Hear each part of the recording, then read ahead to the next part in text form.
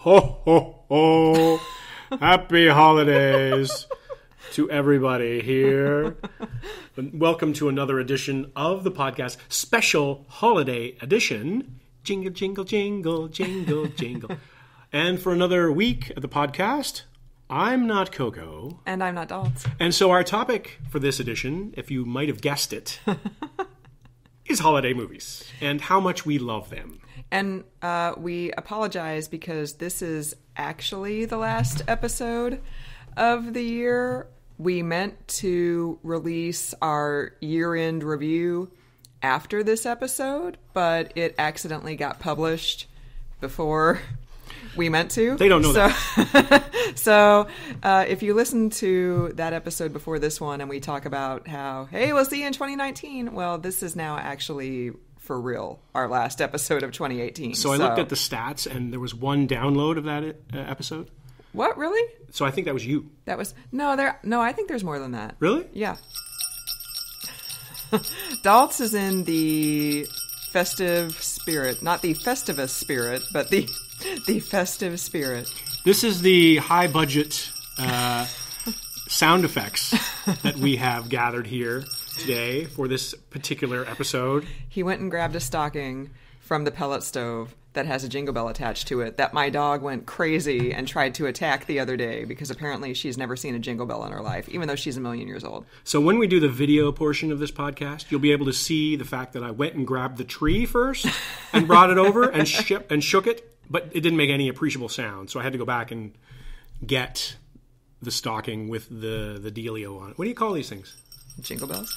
That's a jingle bell? Is Sure. that actually what they call it? Yeah, I guess. I don't know. All right. Speaking of 2019, we will be video broadcasting the podcast. You're going on the record about that? Yeah, I'm going to go on the record. I'm going to hold our feet to the fire on this. We're going to get a webcam and we're going to set it up over in the corner of our dining room, and you can see how I'm in my robe right now and Dalts is in like a t-shirt and sweatpants, and it's a really high budget affair. So if you want to, you can listen to us on your podcast app, or you can watch us on YouTube sitting here drinking our festive beverages. Right. The eggnog galore Yeah. that we have usually. I think we're going to have to change the wardrobe budget for the show, though, if we are going to start videotaping it, or whatever they call it these days. Video recording it. I'm going to have to start wearing makeup, so I know you're going to No, like that. don't do that. I mean, Be it's a good HD. example for the youth of today. If it's HD, then you can't be seeing like my zits and dark Makeup circles. industry is nasty in so many ways. You know what else is nasty? Christmas. Not just playing. Segue. That's Coco's way of saying, get off my back about the makeup. No, that's just me saying I think we've already spent 5 minutes not talking about Christmas Not movies. talking about so Christmas, right. Maybe we need to start talking about holiday movies. Holiday movies. Let's talk about them. Yes. So, how many Thanksgiving movies are there? Or we're just talking about Christmas movies? I think we're just talking about Christmas movies. Okay. So, there's not like a Flag Day movie or something like that? I think there is, because isn't there like Mike Nichols or whoever did like Valentine's Day and New Year's Eve, and I think there might be like an Arbor Day movie out now or something. I'm going to go out on a limb and say every superhero movie is a Flag Day movie, because at the end of the movie they all stand there looking at the wind with the flag blowing in the distance behind them. You're right. So every Avengers movie is a Flag Day movie. Oh, okay. So yeah, they're patriots. So we need like a President's Day movie. Well, we watched Lincoln, so that might be a President's Day movie. Oh yeah, that's true. So it's Christmas movies. It's not holiday movies. Okay. Right. So just for my point of clarification. Okay. I didn't want to go on the wrong track. I did all this research on Bar Mitzvah movies and Boxing Day movies. That would be awesome. So the reason we decided to do this podcast is because we watched the new Netflix release, The Christmas Chronicles, with Kurt Russell, who we have done a podcast on before, wondering why he's not a bigger star than he is. We are big fans of the Kurt Russell. Especially Escape from New York. Especially Escape from St. Louis. Yeah. So scroll back in your podcast feed and find that episode if you haven't listened to it for background on Kurt Russell. And there's a very good chance you have not listened to it. Because we see our download numbers. So what did you think of the Christmas Chronicles, Dalts? I thought it was not very good. Aww. Yeah. Why is that? Okay, so here's what I'm thinking. The Christmas movie is very trite and usually formulaic in its approach.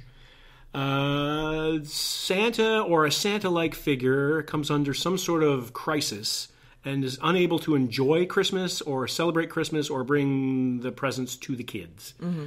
Therefore, some sort of proxy for Santa is either involved or somebody is volunteered to get involved and help out Santa or the Santa proxy to save the day. And at the end of the day, Christmas is saved, everybody's happy, the end. That's a lot of Christmas movies right there that I just summarized. Mm-hmm. This movie was not any different from that. Kurt Russell plays, I guess, a hipper Santa Claus, you would say. With a Pharaoh wig. With a Pharaoh wig and actually a Pharaoh beard, too, by the looks of it. It was pretty fluffy. And it was actually kind of homeless-y. Oh, you think so? Yeah, it looked like it had, like, food items in it. Oh, goodness. Well, Santa does eat a lot of cookies on Christmas Eve, so... Which is why he's my hero.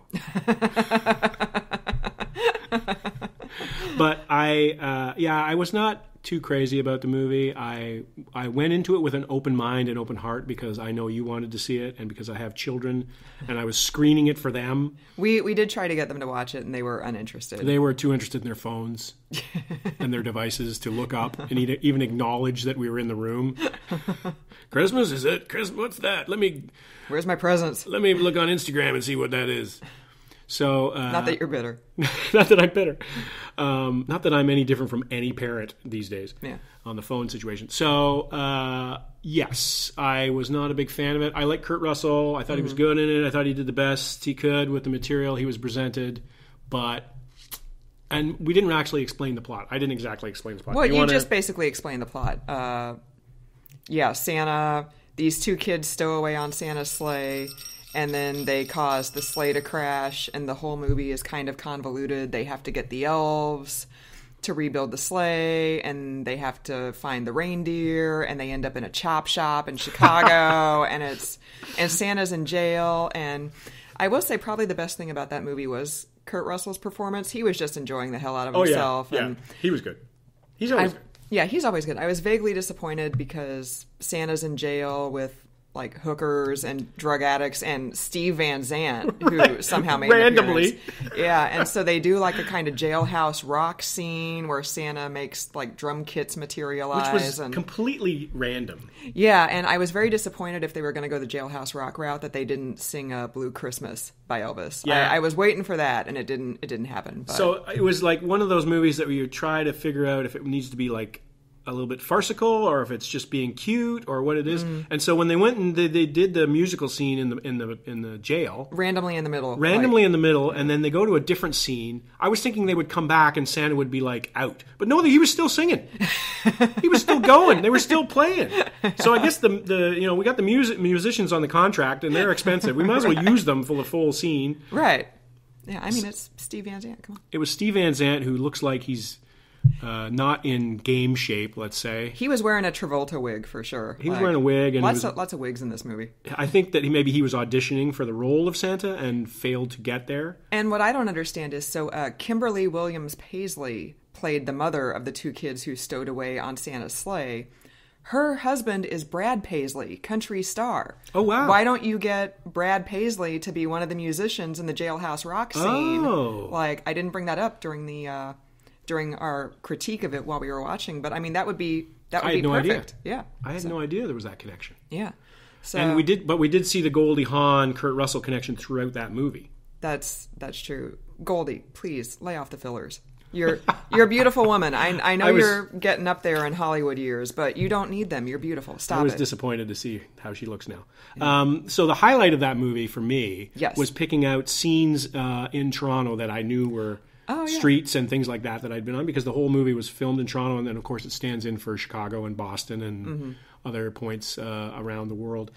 So that was the big moment for me, really, and that shows you the level of commitment that I had to the plot and to the characters. I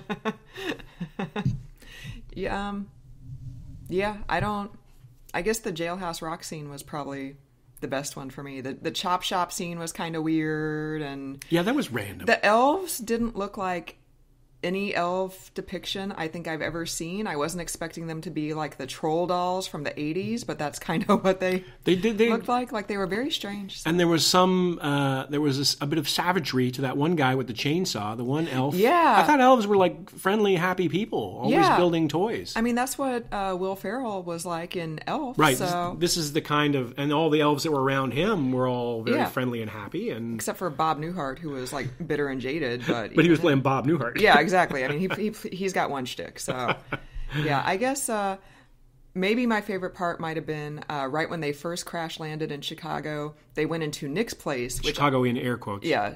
Toronto/Chicago.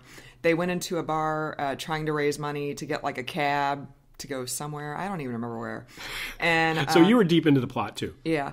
And the bar was called Nick's Place. And I thought that was a cute callback to It's a Wonderful Life, when George Bailey goes to whatever the heck the name of his town is, like if he hadn't have been born. Pleasantville or? Yeah, something like that. Hooterville? No, well, it's Potterville in the alternate reality, but I can't. Bedford Falls, that's it. Look at you. And the name of the bar in Bedford Falls is Martinis, but in Potterville, in the non-George Bailey born universe, it's Nick's.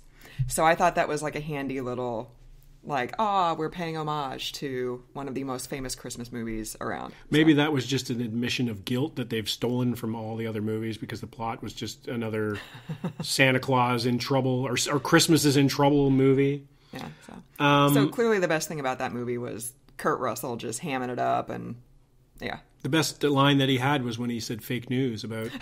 That's right. Santa doesn't eat cookies or something like that. Some stereotype about Santa. I guess we have to now be, careful of our stereotypes about Santa too. Like, that's right. You got to be sensitive to these sorts of things these days. You got to be aware of other people's challenges and opportunities. Well, speaking of challenges, I felt really bad for Kimberly Williams Paisley, because she's a nurse and she had to work overnight on Christmas Eve. So that's why the kids were alone. And she came back on Christmas morning, and there's all these presents under the tree that Santa left there, and none of the presents was for her.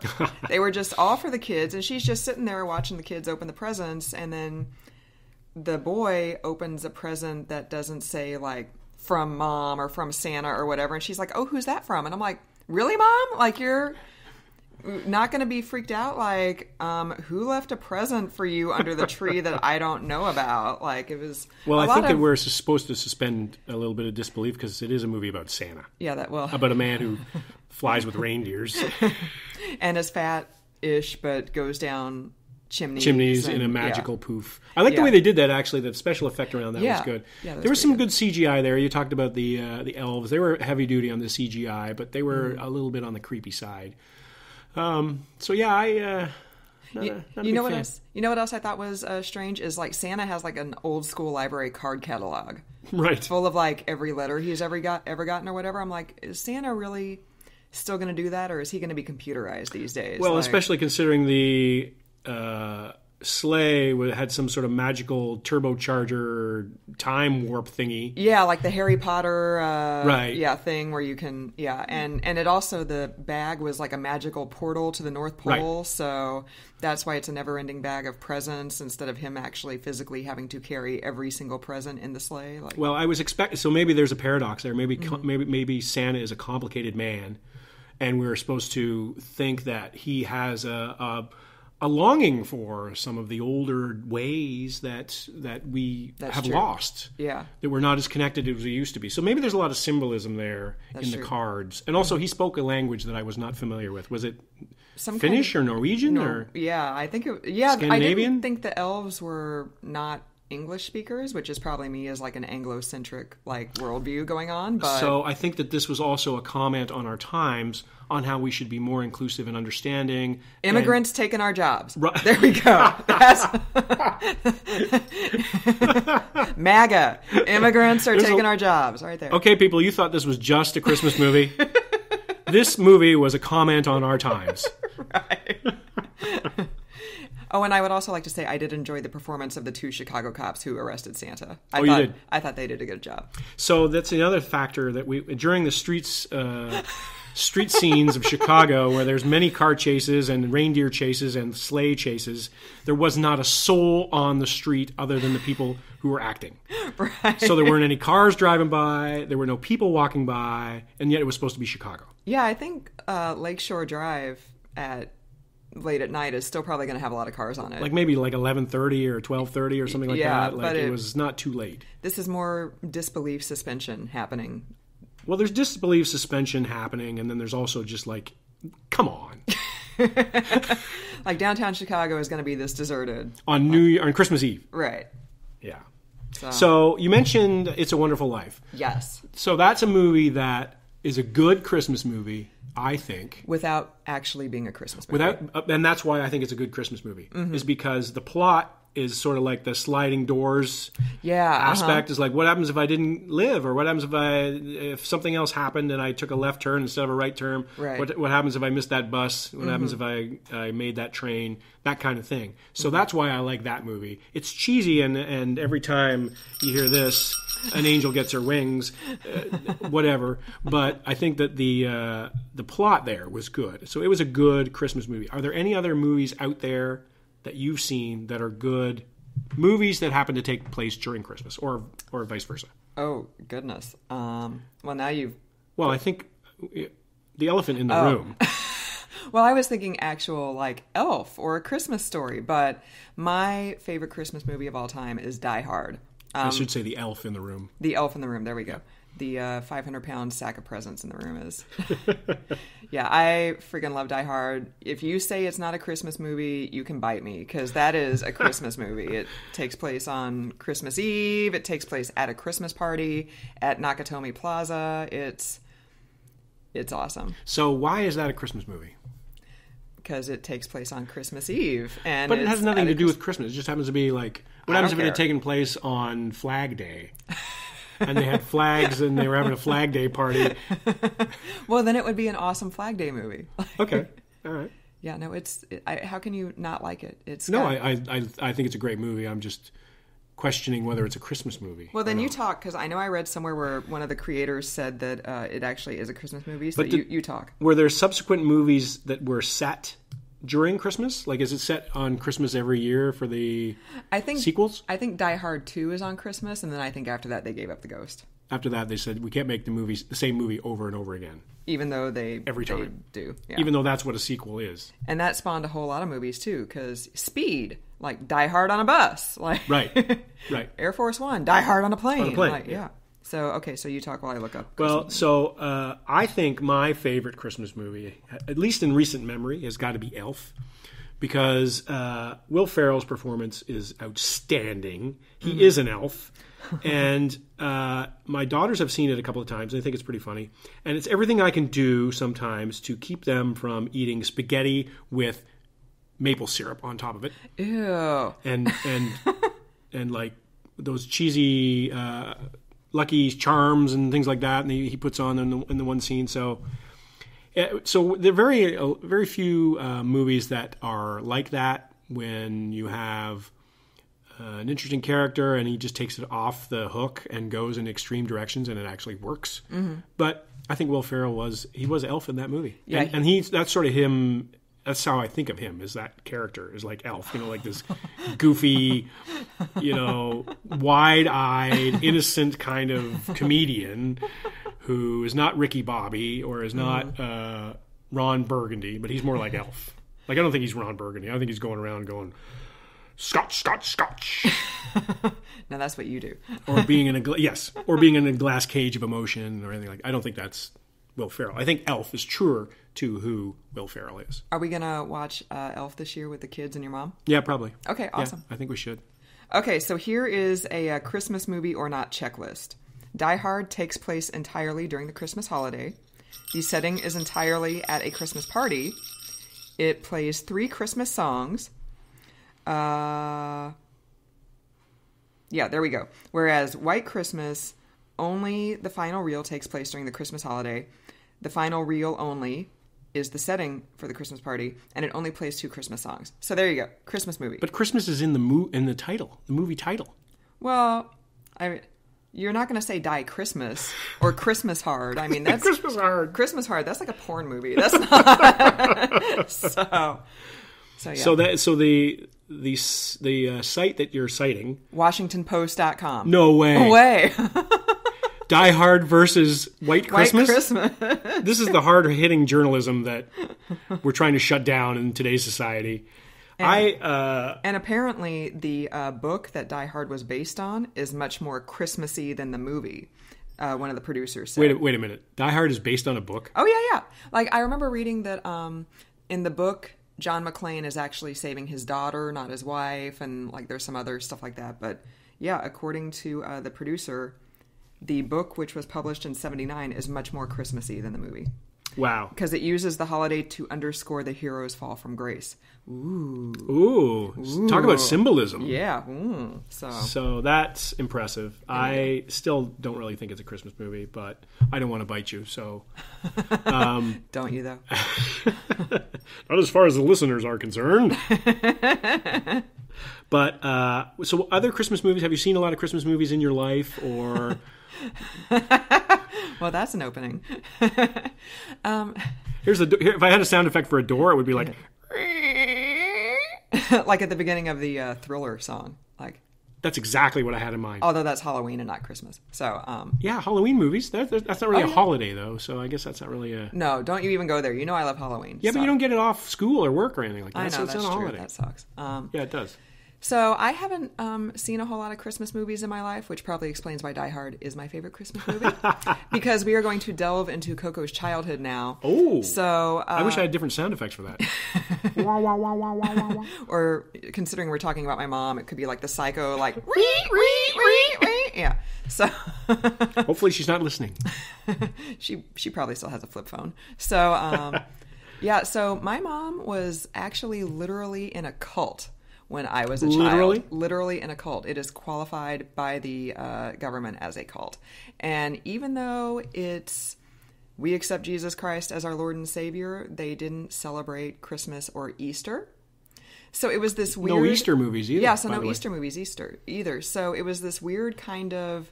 But it did celebrate stuff like Passover. So it was this weird kind of Christianity, Judaism hybrid. Is it still going? Yeah, it's still going. She's still in it. She left it for a long time when they told her that she was like going to hell for divorcing my dad. Yeah, that's why she left it, actually. Sounds very open-minded. Yeah. So that's why when I was a kid, I was not allowed to watch Christmas movies because those are pagan. So I saw It's a Wonderful Life because that's not really a Christmas movie. And I was allowed to watch Die Hard because that's not a Christmas movie, even though I was like 11 when that came out. So I think that was kind of inappropriate. Yeah. But I never saw like Rudolph or anything. Or Frosty. Or any of that stuff until probably about 5 years ago. And by that point, like I was cynical and jaded and I was like, this is awful.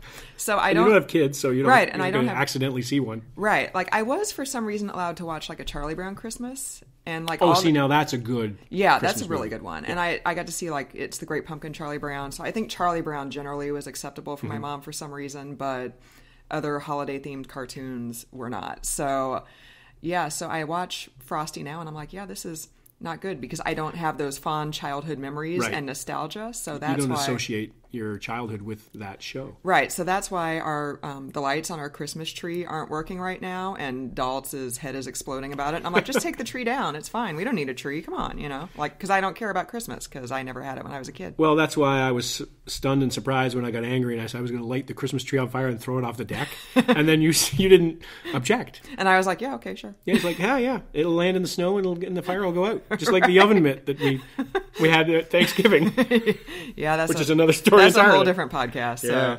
Well, if you subscribe to our Facebook page, then maybe you'll get a sense of that. So what if the bell rings? Does an angel get her wings, or is it last call, or what does it really mean? I don't know. I never gave too much thought to it, actually. What do you think? Well, we got to come up with something. Well, I could go get some more wine, but it's only like 11:30, so I mean it's 5 o'clock somewhere. Yeah. So that's why my favorite Christmas movies are Die Hard and Elf, and I do like A Christmas Story. I did finally just see it a few years ago, which for the I've first never time seen. Too. I think the girls would like it.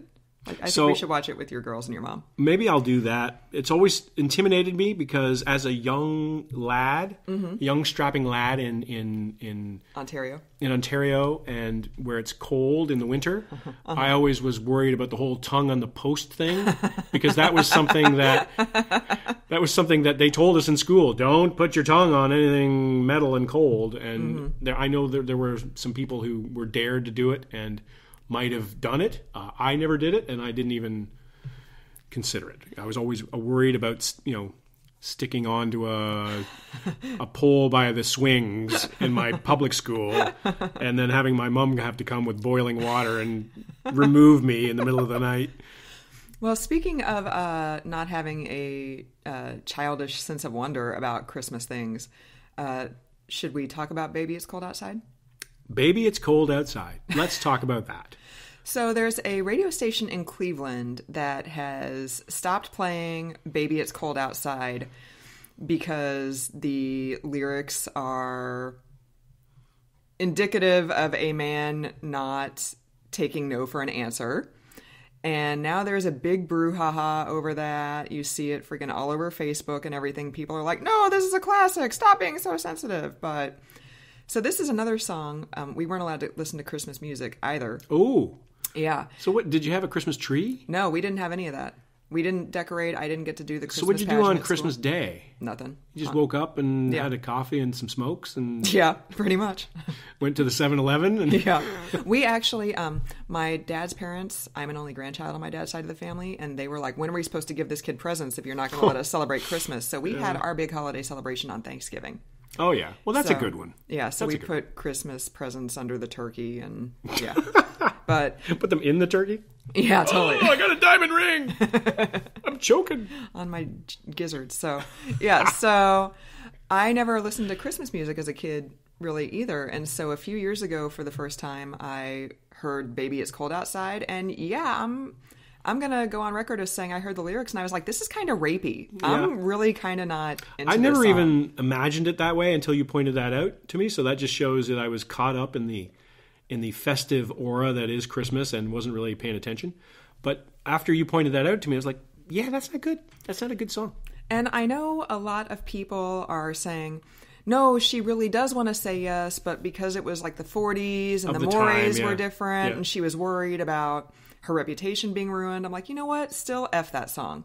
Because either he's a rapist piece of crap or it's celebrating a time in which a woman wasn't able to say yes because she was worried about all sorts of bad things happening to her. So F this song either way. Like whichever interpretation you believe in, whether he's a rapist creep or she is saying yes by saying no because she's allowing herself to be talked into it because she wants to say yes, but she can't. Whichever interpretation it is, it still sucks. I'm not going to be all F this about the song like you are, but I will say that... the defense of, well, that's the way it was in those days, it doesn't wash anymore because... Slavery used to be a thing, too. Right. You read my mind. You read my mind. Like, in the 40s, you can imagine what it was like for black people and people of color. Right. Like, oh, that's just the way it was in those days. Like, what happens if it was like a horrible song about how people were treated in those days, black people around Christmas, and it was, like, we don't do that anymore. We just, like, the society evolves. Right. So just because it was the way we did it in those days, that's not it was, women didn't have a vote at a certain stage, and black people weren't citizens at a certain stage. We don't, it's like, well, it's just the way it was. Yeah, well, we've evolved. We're better than that now. Right. And we're going to be better, hopefully, in 40 years than we are today. I'm kind of surprised that there's like the big uproar over this song. Well, like at least too. on my Facebook page, like maybe it's not a thing for everybody. Like maybe some people really don't care one way or the other, and I really don't care either. I mean, ban the song or don't ban the song, it doesn't matter to me. But I was very surprised that like all of my Facebook friends are putting up the memes like, hey kids, I'm pretty sure mommy consensually agreed to kiss Santa Claus. As a matter of fact, like I'm really kind of surprised that people are so with the pitchforks. It's reflective of our times. Yeah. It's definitely a reflection of our times. It's a reflection of the society that we're in. And I've also been a little bit stunned about the fact that, so Baby It's Cold Outside, all of a sudden we're picking out this one Christmas song, and yet how many misogynistic rap songs are there out there? Mm-hmm. Not saying all rap is misogynistic, but there's a tendency to go there and to where my point is, there's lots of other places where we could focus our attention rather than on a song that's going to be gone in 3 weeks anyway. Right, exactly. Right, it gets played for, depending on how in the Christmas spirit you are, maybe 6 weeks out of the year tops, and then you don't listen to it again until Thanksgiving next year. Right, exactly. So. I know the CBC banned it, and then they stepped back off it which is surprising for Canada, because usually Canada is very sensitive to everybody, and then it ends up watering a lot of things down. Mm-hmm. But in this case, they stepped back off it and said, you know what, we took the feedback and we're going to put it back on the air because we think it's fine, or we think, you know, reflection of the time, whatever reason they used. Mm-hmm. But it's not something that, like, there's so many Christmas songs out there. Just pick another one. And Baby It's Cold Outside is actually even not really a Christmas song. It just has to do with cold weather. Right, exactly. Yeah. Yeah. Which loops back to, is Die Hard really a Christmas movie, or it just takes place over Christmas? See? No, it's a Christmas movie. See how I'm putting two and two together here? I'm working the channels. I don't care what Bruce Willis says. It's a Christmas movie. So Bruce Willis says it's not a Christmas movie. Well, apparently there's some speculation about whether he was joking or not. Oh. Yeah. He's also very grouchy, isn't he? Yeah. Generally? Yeah. So they don't know if maybe there was some sarcasm going on there. That's too bad, because I really liked him in Moonlighting. I thought he was great in Moonlighting. Is there sarcasm going on here too? Yeah. No, that was actually I like that show. David something or other. Dave and Maddie, those were the characters. Yeah, right? Dave and Maddie were the characters. Yeah, and he was good. That came on when I was like 8 years old. Yeah, let's not talk about that. Okay. So, anything else we want to talk about on our special Christmas edition of the podcast? And it's Christmas; it's not holidays, because we didn't do any Thanksgiving movies, and we didn't do any Passover movies. Any Hanukkah movies. We didn't do any Boxing Day movies. Yeah. Any Kwanzaa movies. Any New Year's Eve movies. Diwali. Any March break movies. Well, that's actually, there are March break movies. Yeah. So, no, I think so. Do you have anything else you want to talk about? No, I just like ringing the bells here. I really hope this isn't screwing up our sound on the podcast. No, I'm looking at the sound engineer is giving me the thumbs up through the glass. Oh, okay. So we're good. And when we start recording this visually, videotaping, when it's on video and you can see it on YouTube, you'll see the set that we have. You'll see the sound engineer booth. You'll see the high-tech mics that we have in front of each of us. It's really going to be a glimpse behind the curtain. We do actually have a high-tech mic, so I'll give you that. One high-tech mic. Can you stop doing that? That's kind of annoying me. All right, sorry. So for another edition of the podcast... For our final edition, officially, of 2018... Maybe, unless we do another one later today. Which I don't think we have anything to talk about. Oh, okay. That kind of breaks my heart a little bit. Oh, I'm sorry. We can find something. We'll talk about our feelings and put that on the podcast. Oh, I bet that's going to get a lot of downloads. It's going to get more than we have. It's worth a shot. Yippee-ki-yay. Happy holidays, everybody. Merry Christmas for another edition of the podcast. I'm not Coco. And I'm not Dalts.